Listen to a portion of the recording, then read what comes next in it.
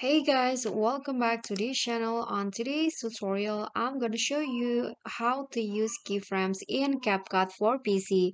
So as you know, keyframes is actually very crucial in editing, and here in CapCut for PC, if you want to find keyframe, you need to click on the video first, and then here at the settings, here at the top right corner, if you find this diamond shape in the settings, it's actually the keyframe. So if you find this, it is shown the setting that is you can adjust with keyframe.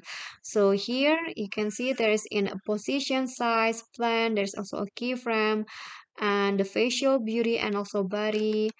And here you can also find it on the adjustment here, and I'm going to show you how you can use that. So first I'm going to show you the scale.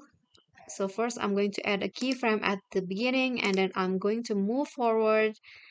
Okay, I'm going to pause, and now I'm going to adjust the scale like this and add another keyframe, and I'm going to move forward again, pause, and then here I'm going to make it big again, and here the keyframe will be automatically added, and the final result, the result will go like this. If you add keyframe, you can see it's very important if you add the keyframes. And if you add text, you can also add a keyframes into it, but I'm going to stop it here. You can actually explore it on your own.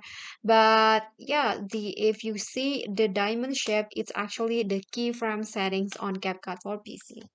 Okay guys, so that's all for me. I hope this video will be helpful to you. Thank you guys so much for watching. If you enjoyed the video, please give me a like and smash that subscribe button down there. And also don't forget to leave a comment. That's it for me today. See you guys next